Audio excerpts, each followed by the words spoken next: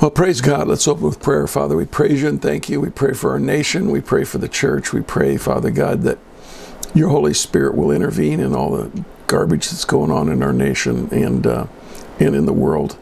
Father, we've lived in kind of a bubble in America while people around the world have been fighting this kind of nonsense all over the world, and now it's kind of come home to roost. And I believe, Lord, it's because of the immoral state of our nation, the unethical people that are running it. We pray for our leaders. You tell us to pray for our leaders. It's very difficult in these times to pray for our leaders when it appears that they are doing so many evil things. Oh, it says in the Bible that the thief came to steal, kill, and destroy. And I just feel like someone's come and stole the election, killing babies, and want to destroy American democracy. And I just pray, Father God, that these hearts would be reversed and things would be changed. It's difficult to see these kind of hardened hearts to be changed, Father God, but when they can openly condone murdering babies at such a rate to the point that they're doing it worldwide, they're financing it worldwide. And I just pray, Lord God, that these people's hearts would be changed. And Father, I pray for this message and the time that we're together here. In Jesus' name, amen. Well, I want to confront one thing that's been kind of bothering me, and I kind of feel like I found the solution to it. So, prophecy update, March 5th, 2021. Many shall try to deceive many. Matthew 24:4, and Jesus answered and said to them, he's talking at the Olivet Discourse, he's talking about the end times, take heed that no one deceives you, for many will come in my name, saying, I am the Christ, and will deceive many. Matthew 24:4, and Jesus answered and said to them, take heed that no one deceives you, for many will come in my name, saying, I am the Christ, and will deceive many. Well, things are getting crazy quickly. While there is a deluge of filth and violence presented to kids on the internet, the self-righteous lefties want to protect your children's fragile little minds from the likes of the evil Muppets, Kermit the Frog, Dr. Zeus, and Pepe Le Pew. And this week, some fool claiming to be a minister has called out Jesus for being a racist, specifically about the parable of the woman that comes and wants her daughter healed. And Jesus said, this is for the the family of God, for the Jews. And she said, well, a dog at least gets the crumbs. And he said, you have a lot of faith. And he allowed her daughter to be healed. But so this guy, he's claiming that because of how Jesus did that, he's a racist. Well, obviously as a minister, he doesn't even understand the gospel or the compelling love of God. In John, it said that Israel actually rejected him, but to all those who accepted him, he made them children of God. So that lady could easily become a child of God, and this guy just doesn't know the scriptures. He's nuttier than a fruitcake. Oh, wait, can I say that?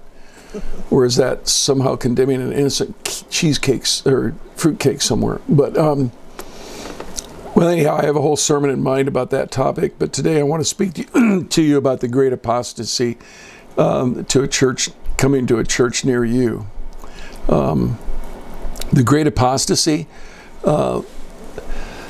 you know, if you don't know it or not, I'm, by now, if you don't know it, my tendency is to be what is called pre-wrath, more so than pre-trib.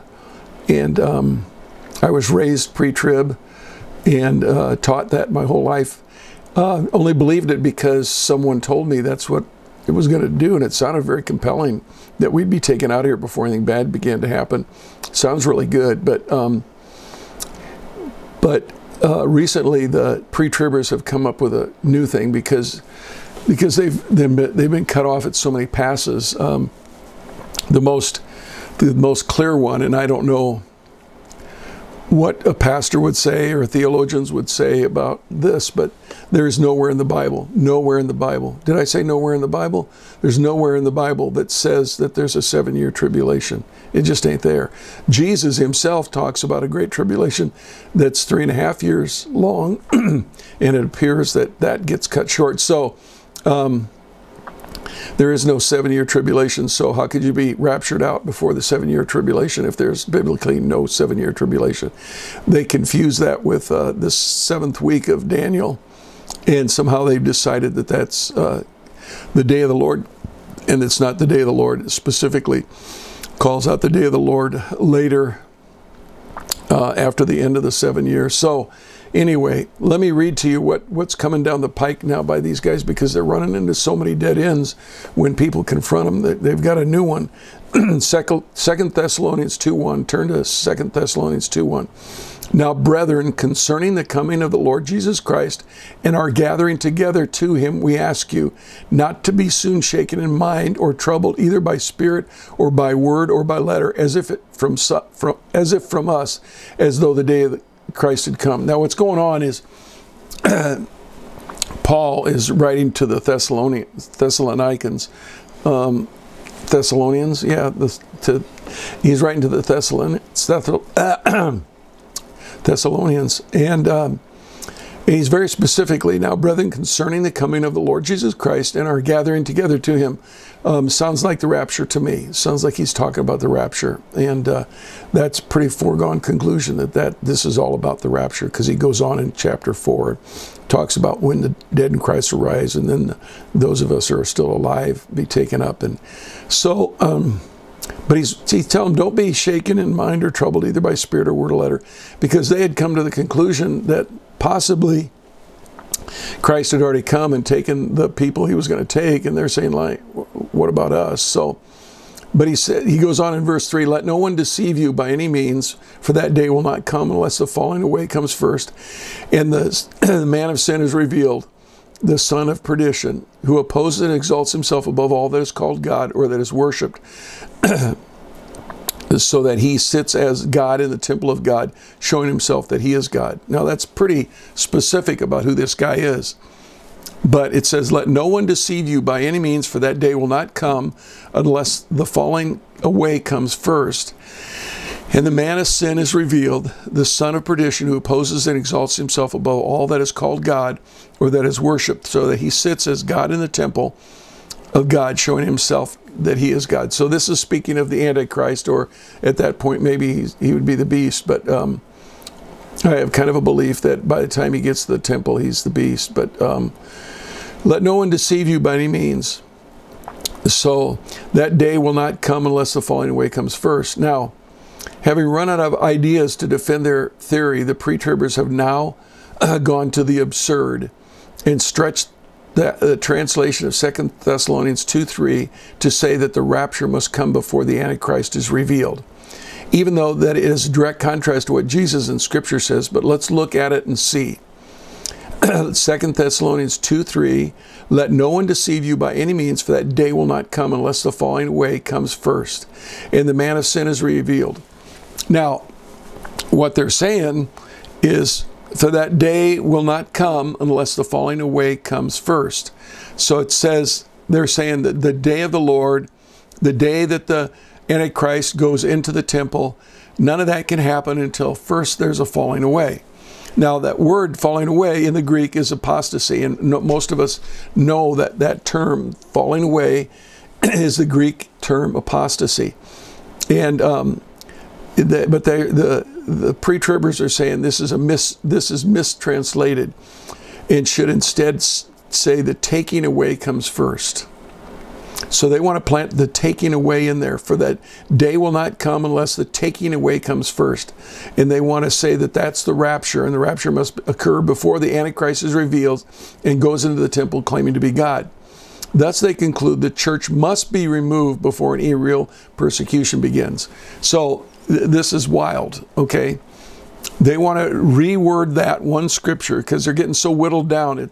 They're coming to like a funnel. They're coming down to a place where they've had all these ideas that they put in people's minds over the last 100 years about the pre-trib rapture.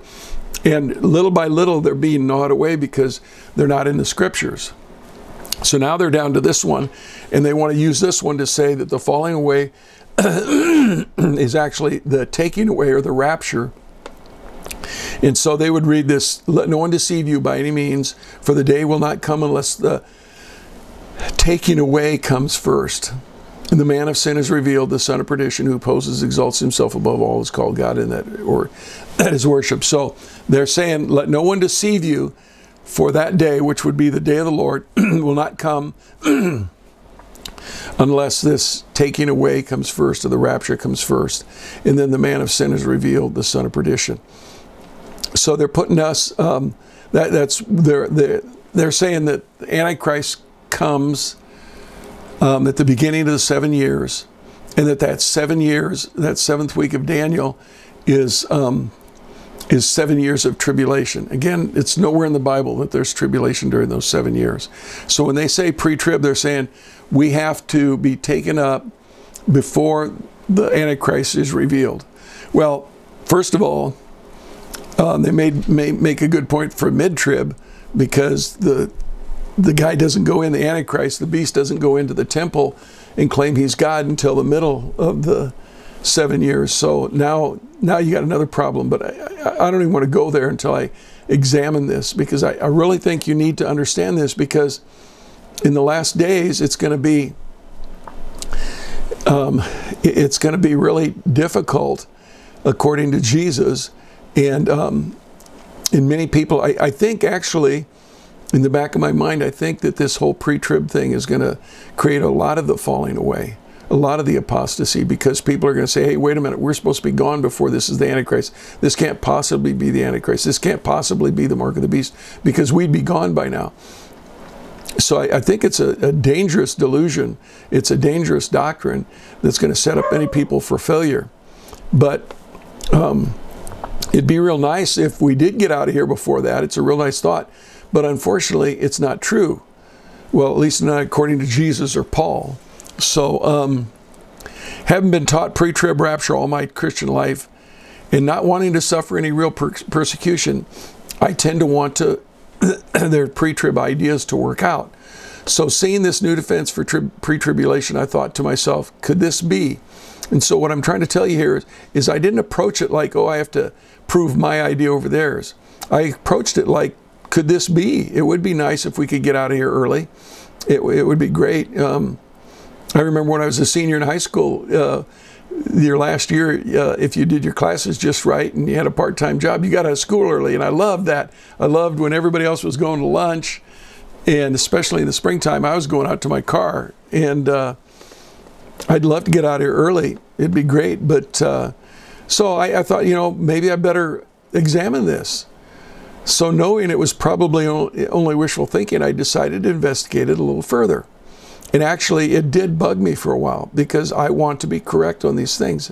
So it did bug me that these guys had found this idea that the church would be taken out before this the day of the Lord, before and don't get me wrong, I do believe we'll be taken out before the day of the Lord, but I don't think we'll be taken out before the Antichrist begins his reign. And I believe the first half of the 7 years, the first 3.5 years, is going to be, it's going to be very political and very, it's not going to be comfortable for us Christians. But the second half of the 3.5 years, that's when it's going to get really difficult. That's when we're going to really suffer persecution. The persecution in the first 3.5 years, I believe it's going to be more terribly inconvenient. You won't be able to go to the stores and that sort of thing. But I don't think the mark of the beast will come until the beast comes. And the beast doesn't come until the Antichrist is almost killed and brought back to life by Satan. So I believe that's when he becomes a beast. And I've talked about this before. He becomes a beast because he's no longer human, because he gets some of Satan's DNA to keep him alive, because Satan sees him as his last ditch effort to try and take over the world. So, although I never would knowingly deceive anyone, I do want to be sure that what I'm teaching is correct and that it agrees with Scripture. Because truth be told, anyone can slip into a place where they search for Scriptures to defend their theory, which unfortunately is where many preachers have already slipped to or landed. And in fact, a lot of them don't even know what they believe. They've just been taught the company line, and that's what they teach, and they don't know. They don't know anything about it. They don't want to talk about it. So it's just like last week I talked about the Holy Spirit and how I had a pastor that was Pentecostal and felt he was filled with the Holy Spirit, but he would never try and pass that on to somebody else. He would pass them on to somebody in the church that had a better understanding of the baptism of the Holy Spirit. And I think it's the same case here, is that the pastors typically won't talk to you about Revelation in any great detail because they want to pass it on. And only those that study the company line real well and know the company line will delve into Revelation, and they'll teach it from the company line perspective. But it doesn't agree with Jesus. If you think of Jesus in the Olivet Discourse, laying out a general, if you remember this when you were writing papers in school, you'd set forth an abstract, and the abstract would give you a general idea what the paper was going to be about. And so what you find is Jesus laid out the abstract. He laid out in very general terms exactly what would take place in order. And then when he met with John in heaven, when he brought John up to heaven, he was much more specifically told what was going to happen. And people have had to turn it into a lot of different fairy tales to make it sound like their idea worked, but it's really actually pretty clear and plain. If you read it through with the Holy Spirit leading you, you'll see that it's just an expansion of what Jesus talked about.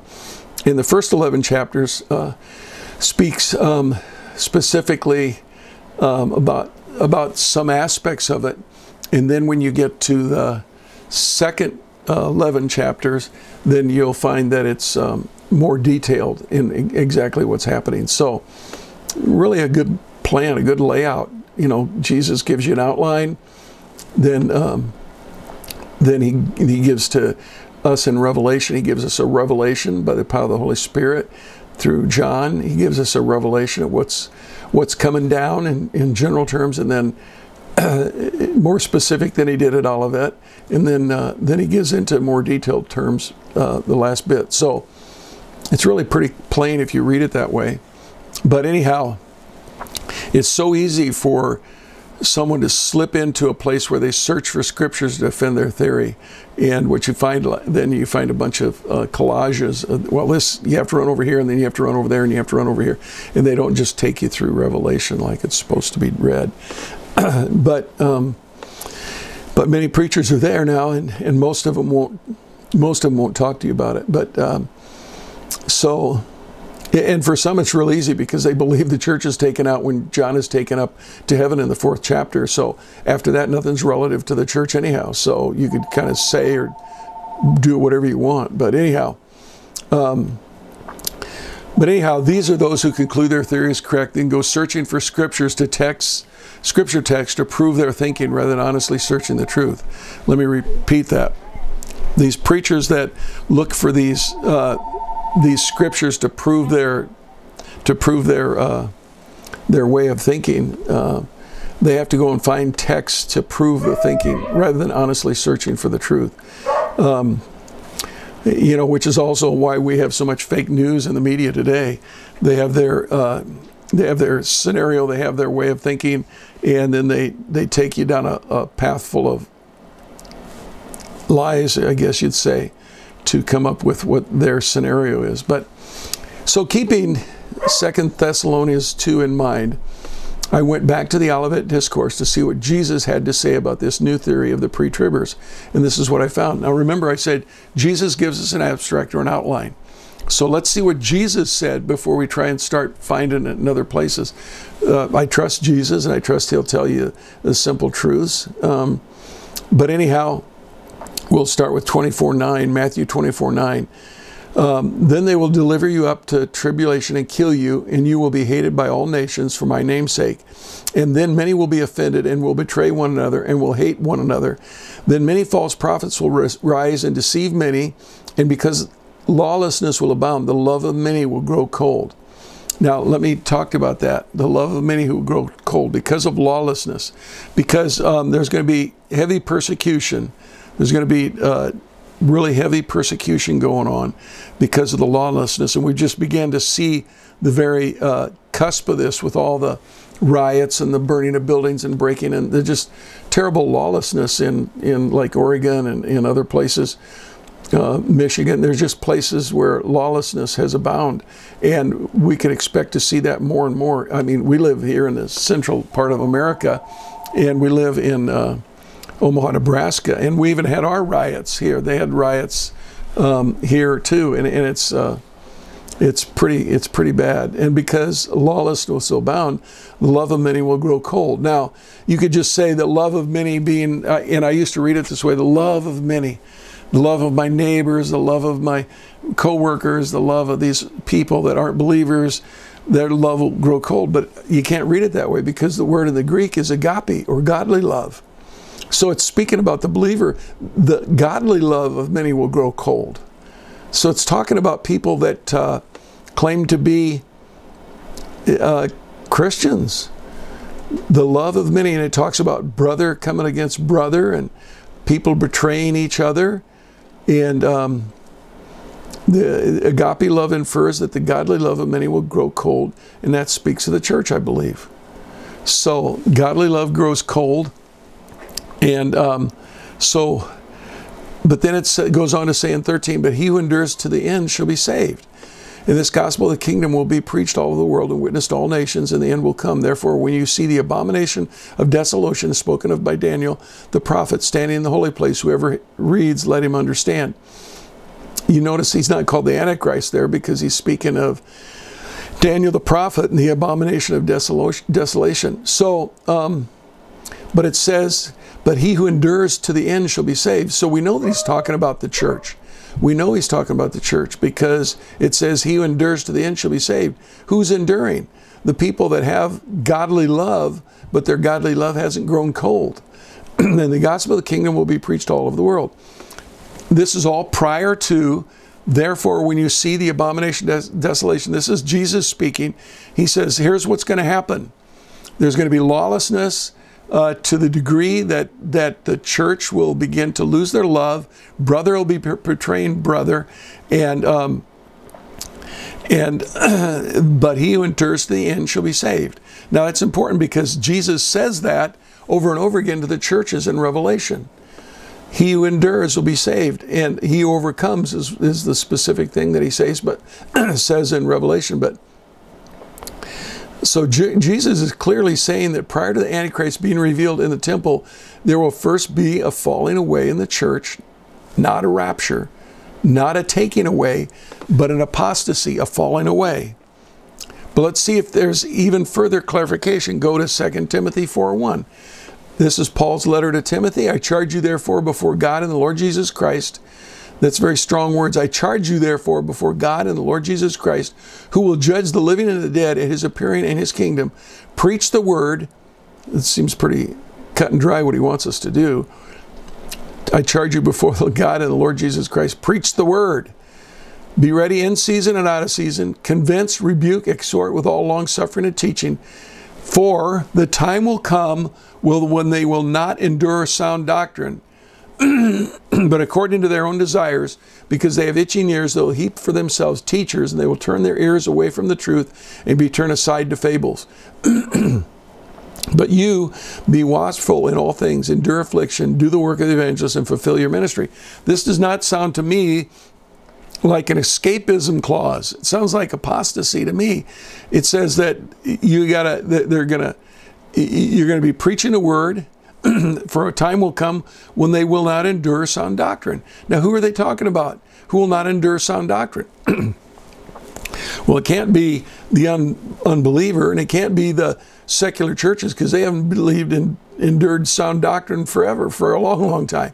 I think John Wesley would roll over in his grave if he saw what his Methodist church had become. But they'll search for doctrines that fulfill their own desires, their itching ears, and they'll heap for themselves teachers, and they'll turn away their ears away from the truth and be turned aside to fables.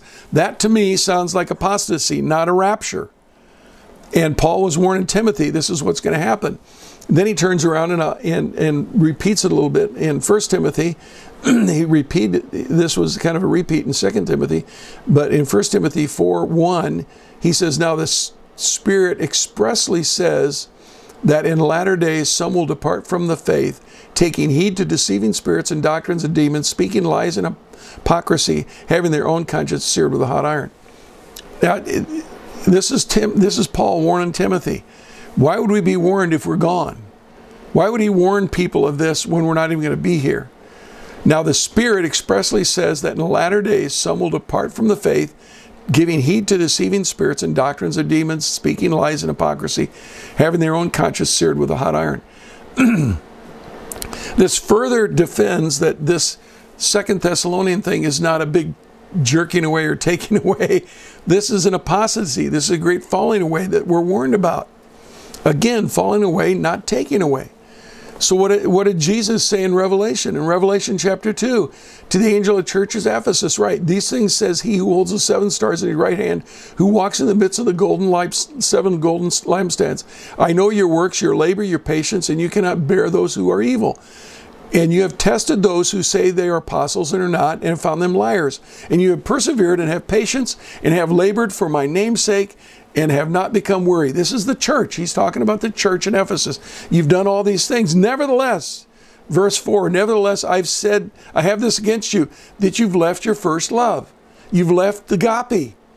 Just what we read about a little while ago, Jesus said about agape. What Paul was saying to Timothy. And then he goes on to say in verse 5, remember therefore from where you've fallen. The great falling away. Remember where you've fallen from.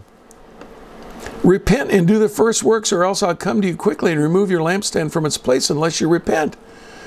Jesus predicts in the church of Ephesus that there's a falling away.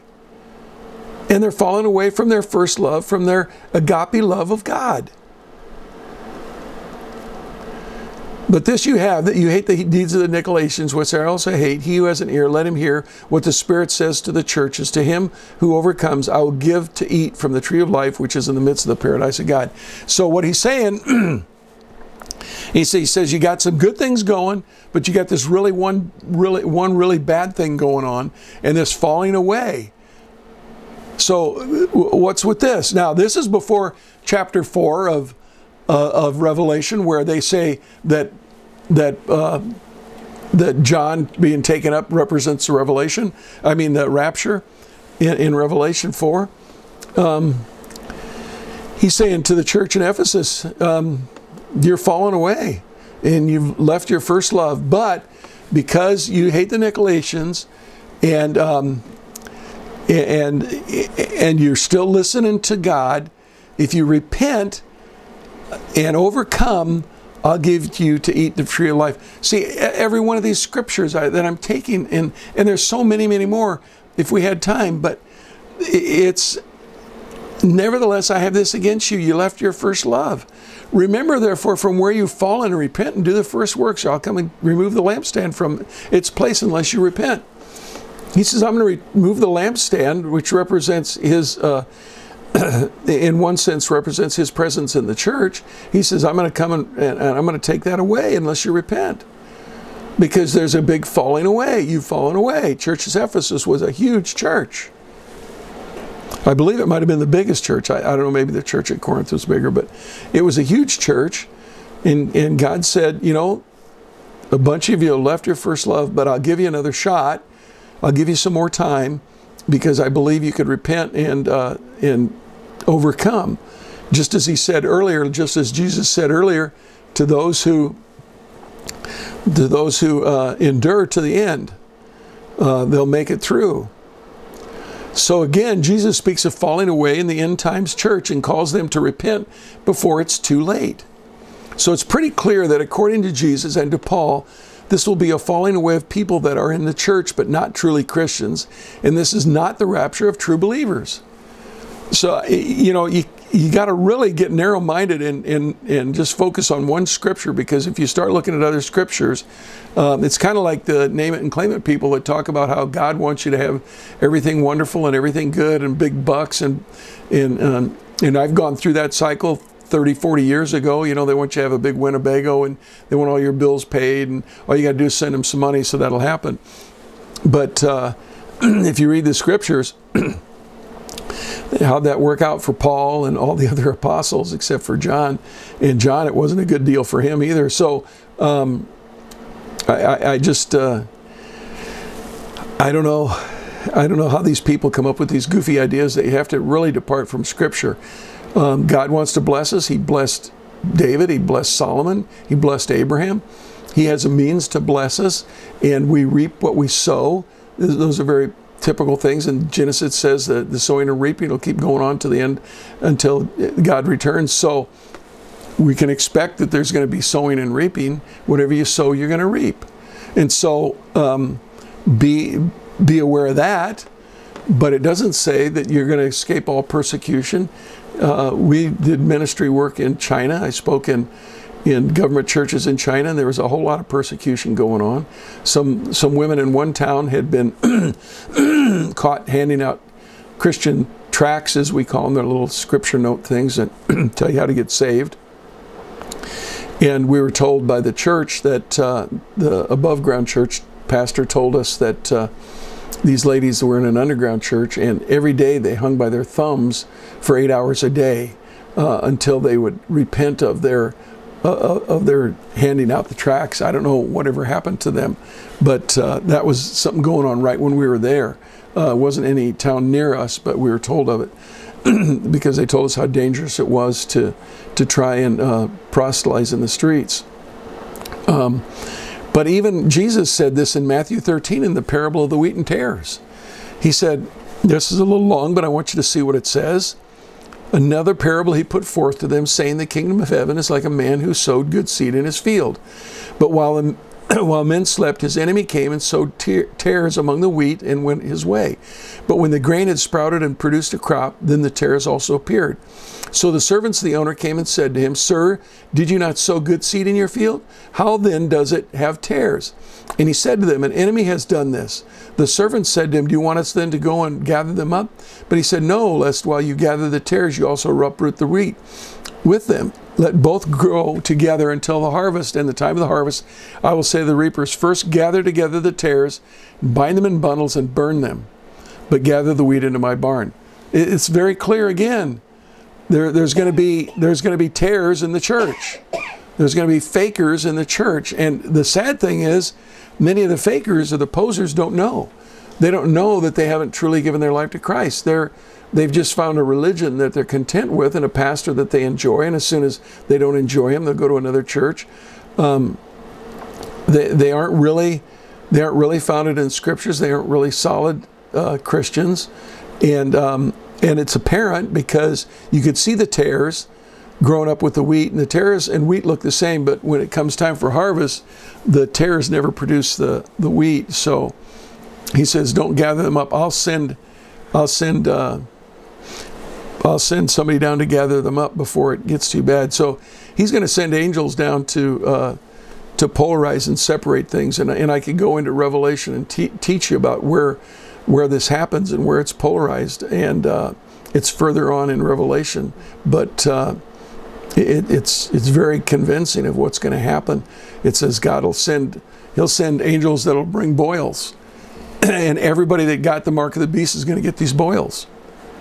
Well, my belief right now is that it's some sort of a DNA conversion that turns you into a beast and you're no longer human, but they promise you a life without sickness, a life with very slow aging, so you'll live hundreds and hundreds of years, and they'll promise you all these things through these DNA modifications. You'll be able to have the speed of a cheetah and the strength of a lion, and all these kinds of things will be promised to you. And we saw it in Genesis chapter 6 with the Nephilim, and we saw how God dealt with that. He flooded the whole earth because the people become unredeemable because they're beasts. And there's going to be a point where DNA will be modified, and you'll become a beast just like the beast, and you'll have the mark of the beast, and you'll be unredeemable.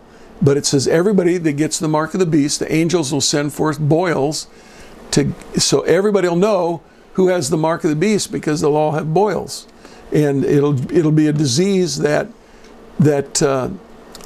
not prevented by this DNA change. So I don't know what will happen then. I don't know if they'll blame any living people without the mark.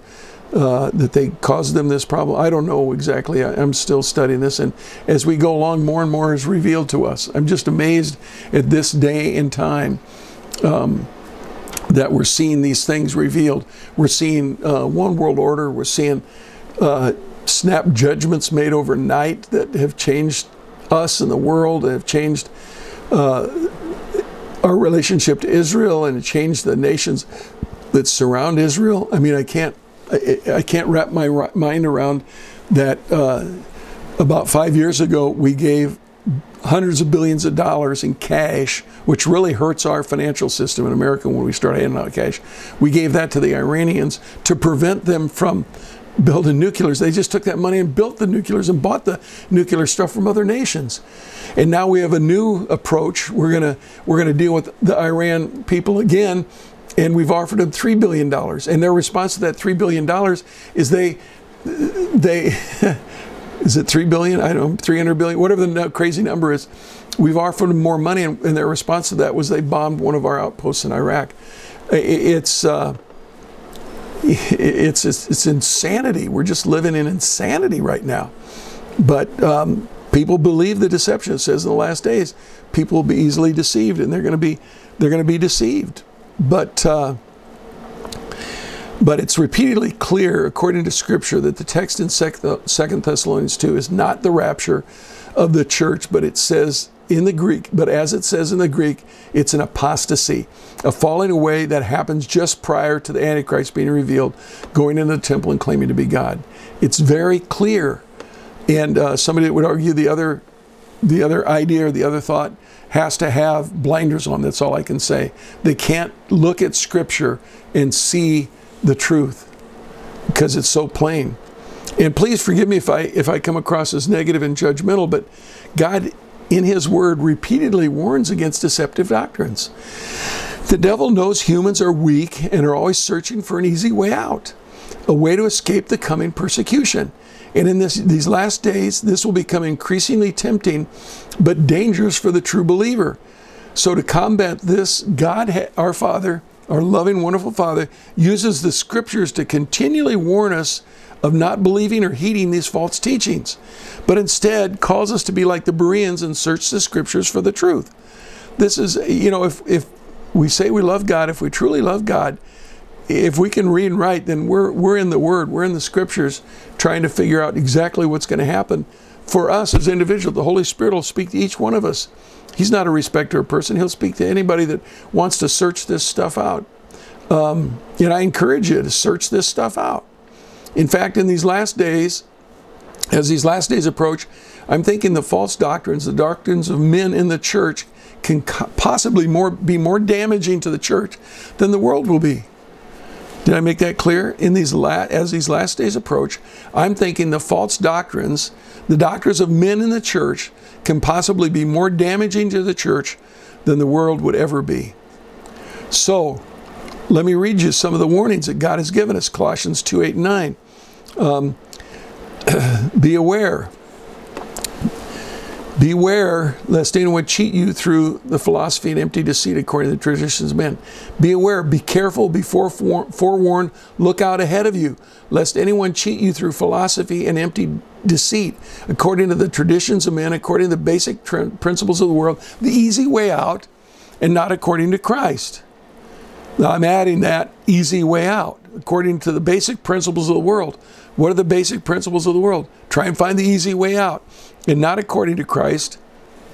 For in Him dwells the fullness of the Godhead bodily, and you are complete in Him, who is the head of all principality and power. The letter to the Colossians, Paul is trying to tell them, look out, there's going to be some people that want to cheat you with their empty philosophies and empty deceptions. They want to cheat you, lest anyone cheat you. And what are they trying to cheat you out of? They're trying to cheat you out of being part of that principality and power that's over the devil on earth today. We're seated in heavenly places with Christ Jesus, far above all those principalities and powers. They're beneath our feet. If we'd only react and respond that way, if we'd only pray and seek God and seek His Word and seek the truth, and then follow through with that truth, and pray according to the Scriptures, pray according to what God has called us to pray. 2 Peter 2:1, but there were also false prophets among the people, even as there were false teachers among you. He's talking about, the false prophets in the Exodus. There were also false prophets among the people, even as there will be false teachers among you who will secretly bring in destructive heresies, even denying the Lord who bought them, and bring on themselves swift destruction. And many will follow their destructive ways, because of whom the way of truth will be blasphemed. By covetous they will exploit you with deceptive words for a long time. Their judgment has not been idle, and their destruction does not slumber. Now, what I'm saying here is these false teachers, there's false teachers, and there's teachers that are teaching false doctrines. Two different things, maybe. The false teachers, there's false teachers among us who are deceptive, and they have destructive heresies, and they're trying to feather their own nest. They're trying to do something for themselves. But then there's good teachers who have embraced these false doctrines. And my prayer and belief is that as we come down the pike and the church begins to suffer persecution in these last days, and we grow closer and closer to Daniel's final week, I believe these people's eyes will be opened up, and I'm praying that their eyes will be opened up, and they'll be able to straighten their ways out and straighten their truths out. Because if they don't, they're going to lose a lot of people. They're going to lose a lot of believers. They're going to say, hey, wait a minute, Pastor, you promised us we wouldn't go through this, and now we're going through it. What's up here, Pastor? You've been lying to us? The pastor's going to say, I didn't mean to lie to you. It wasn't my intention to lie to you. My intention was to teach what I believed in my heart was truth. But see, if they put on blinders and say, I'm going to believe this theory before the scriptures prove it, or I'm going to teach this theory and I'm going to prove it by my own little snippets that I pull out of here and pull out of there, then you got a problem. You need your eyes to be opened. I need my eyes to be opened. I want to be sure that what I'm teaching is correct, but I try and teach nothing but Scripture. I'm an engineer by education. My degree is in engineering. My postgraduate work's in statistics. I want to make sure that what I teach is accurate, and it's not mixed with a bunch of worldly thoughts or basic principles of the world. I want to make sure that it's Scripture. So we see over and over again that there's going to be false teachers, there's going to be false doctrines, there's going to be false heresies, and they're going to be according to the basic principles of the world, the easy way out, the protect your hide way out.